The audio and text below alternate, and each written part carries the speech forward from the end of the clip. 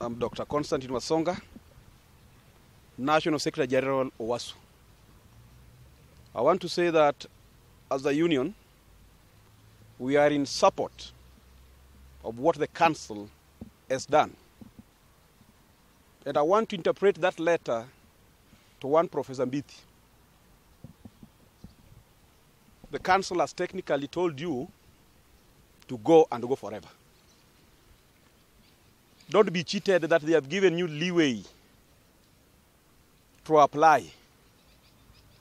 Because if you are performing well, they could have renewed your term automatically. That is a polite way of telling you to go and go forever. Our members have suffered immensely under your leadership. You are one vice-chancellor who was not remitting statutory dues. You are one vice-chancellor who made professors leave this university without their pension. You are one vice-chancellor who was not even paying union dues to the tune of 24 million. I want to wish you well wherever you go. Thank you very much, but don't come back.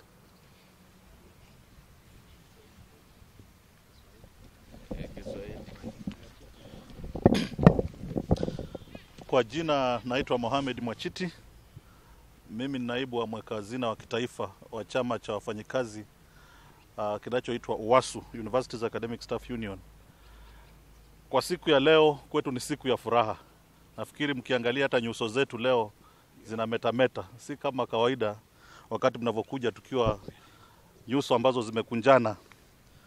Kama wasimamizi wa wafanyikazi wa chuo kikuu cha Nairobi, mwanzo tungetaka kushukuru jopo la wajiri wa chuo chetu kikuu cha Nairobi, jopo la wajiri wa wafanyikazi wa umma la kitaifa. Pia tungeshukuru wizara yetu kuu ya elimu, sayansi na teknolojia, na washikadau wengine katika serikali yetu tukufu inayoongozwa na Mheshimiwa Uhuru Muigai Kenyatta kwa kumtuma nyumbani naibu ya kiongozi wa chuo kikuu cha Nairobi ambaye alikuwa ameshindwa kuongoza chuo hiki. Ni furaha kwetu kwamba vile anavyoenda aende salama na akaribishwe vizuri kule anakoenda, ili asahau kwamba alikuwa hapa, asije akawa nakumbuka, kwa maana tukimuona hapa si tunaona shida tu. Kitendo hiki cha serikali kumtuma nyumbani naibu wa mkuu wa chuo ni mwanzo tu wa kurekebisha matatizo ambayo yamekuwa yanakumba chuo hiki. Kwa hivyo tunashukuru kwamba mwanzo mpya umeanza, lakini hatutaki kusherehekea mapema kwamba tumefika. Tunataka bado mabadiliko yaendelee ili chuo chetu kirudi pale kilipokuwa. Tumekuwa tukikumbwa na matatizo kadha wa kadha katika chuo hiki, ikiongozwa na ufisadi, ukabila na matatizo mengi, matatizo chungu nzima. Tumekuwa na vituko kwamba wafanyikazi wa kiwango cha juu wanaoitwa profesa wanapolazwa hospitalini, chuo kinashindwa kulipia profesa ili wao wanaweza kutoka wakati wamepata matibabu. Wafanyikazi hao wengine wamezuiliwa, wanakaa hata wiki 3. Ndio baadaye wafanyikazi wengine wanachanga ili waweze kusaidia. Wengine katika pilika za kuhamishwa kutoka hospitali hii kupelekwa ingine kwa sababu hawajakubaliwa, kwa maana chuo kinajulikana kwamba kina historia ya kutolipa, wanakufa njiani.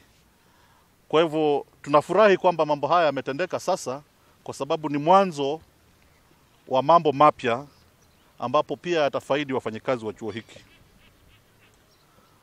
Chuo hiki kinahitaji mabadiliko mengi, na kwa hivyo serikali tunaiomba itushike mkono, iendelee kutusaidia.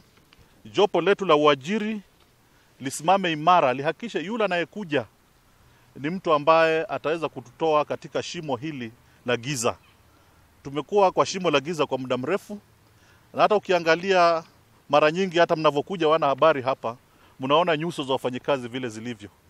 Leo ni siku ya furaha kwetu Kwa hivyo tungetaka mabadiliko haya yaendelee, na kama wasimamizi wafanyikazi tutakodoa macho tuhakikishe kwamba haturudi mahali tulipotoka.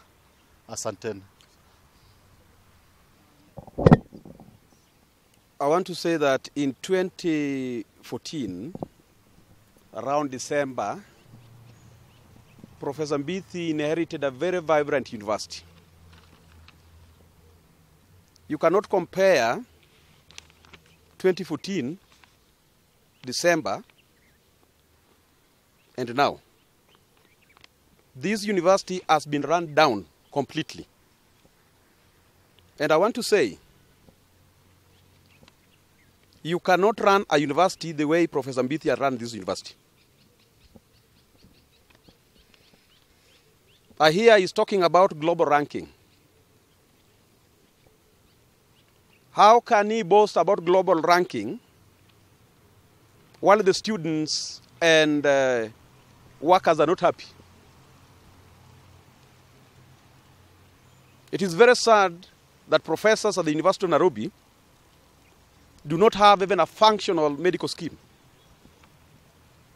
When professors are admitted, they are detained in hospital. There are professors in the university that have left the service without their pension. It is very sad indeed. And I really sympathize with the people who think that Professor MBITHI has worked. I saw he was talking about these pension towers. These towers, we know the person who built it. He just inherited it. How I wish he knew the bitterness workers and students have. I want to say that this will even apply to other VCs. The University Academic Staff Union will not support any VC who mismanages a university. The University Academic Staff Union will not support any VC who does not remit statutory reduction. Because even the workers in these public universities, they also have their children. How do you feel that you are being deducted and your money is not remitted to the bank? There are members of staff here who have been listed in CRB because their money has been deducted and it has not been remitted. I want to say, as University Academic Staff Union, we want to wish Professor MBITHI well.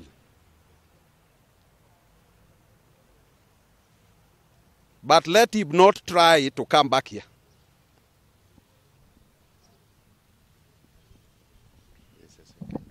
There's a second.